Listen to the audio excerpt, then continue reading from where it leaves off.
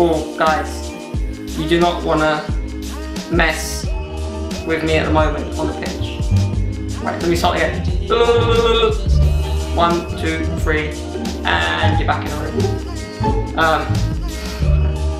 Guys, what's going on? How you doing? Ah, shit as well, isn't it? Attempt number 3 at starting this video.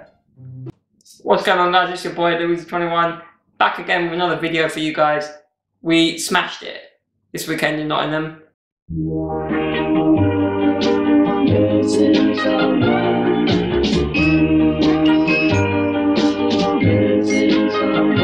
Missing someone.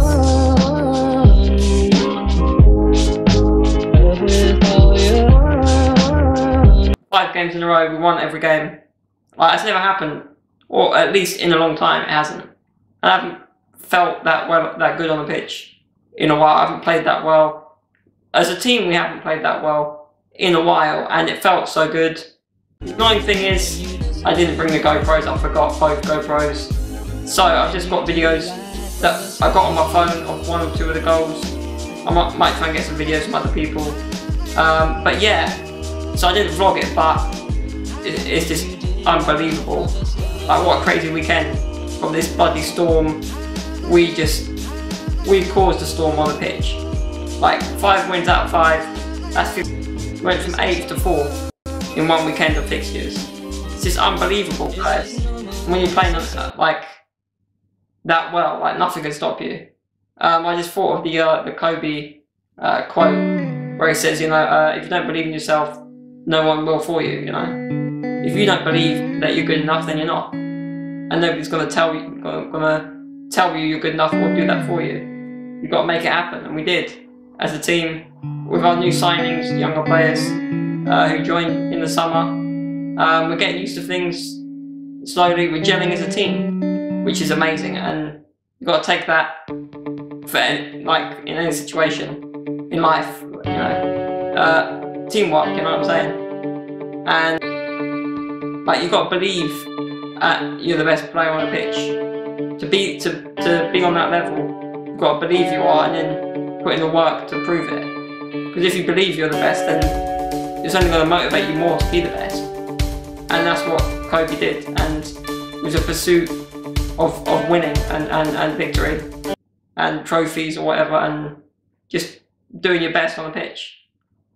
And we proved it this weekend. I mean, powerchair football, people talk about, oh yes, it's a hobby and this and that, you know, but it's still a serious game, and we got the best of all the teams we played against. Or maybe some of the games we had a bit of luck on our side, but really it's down to hard work and the team effort, really. Everyone did well, everyone played well. Not 1 or 2 players, everyone. And that makes a huge difference. Everyone on the same page. So great to be back. 2020 starting off with a bang. Banging in them goals, I got 2 to be honest. Should have scored more, but I'll take 2. If we keep playing like this, it's going to be a lot more goals. And a long time ago, my granddad made a deal with me that every time I did score a goal, I'd get a £5, get £5, and he's going to be poor by the end of this season, I'm telling you. That's 10 quid from this weekend already. But yeah, he's going to run out of money at some point. Like, all these 10s and 5s I'm getting, banging in these goals. If I had 5 quid for every time I got an assist, there'd be a lot more cash in the bank. But yeah, it's not just a hobby, it's not just a bit of fun. We take it seriously and we want to win. We don't want to just go there and just draw or lose or oh well. It's the taking part that counts. Because everything's better when you win. It feels better when you win, and we have more fun when we win. Nobody enjoys losing. Even if it's a hobby, or whether you're paid or not, or it's your career or something you do on weekends. You don't want to lose. Like a Sunday football match, no one wants to lose, you know? A kickabout in the park, you want to win, you don't want to lose that. But yeah, I know you say like win or lose, you got to enjoy it, but if you don't win, you're not really going to enjoy it. And this weekend we proved it as a team. I'm going to try and get pictures and videos. If I haven't put them in this video already at some point. But yeah, want to do a full podcast and talk about the whole weekend, but that was just a little taste, you know. I wish I vlogged it, but then again, I wouldn't have been focused on the game so much. Maybe, I don't know. But yeah, so guys, that's it for now. You're gonna hear more about powerchair football. I'm gonna do some live streams, bit of gaming this week. And back to it really. Just like still getting over this weekend.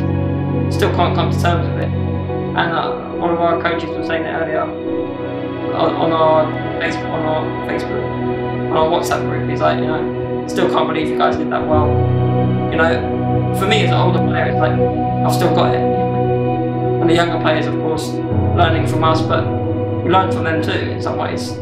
Their different view of the game, their passion for the game, that with time you might think, oh, it kind of get a bit fed up, but no, I still love it as much as I did on day one, if not more. You know, it's not like normal football where like once you hit a certain age you can't play anymore.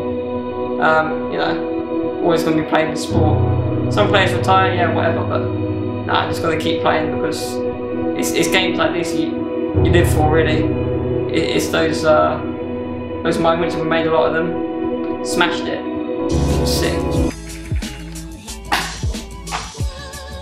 But yeah, guys, please leave a like, a comment, share, tell your friends, tell your friendly neighbourhood, powerchair football player. Stay up, stay humble, and as always, take it easy, fam.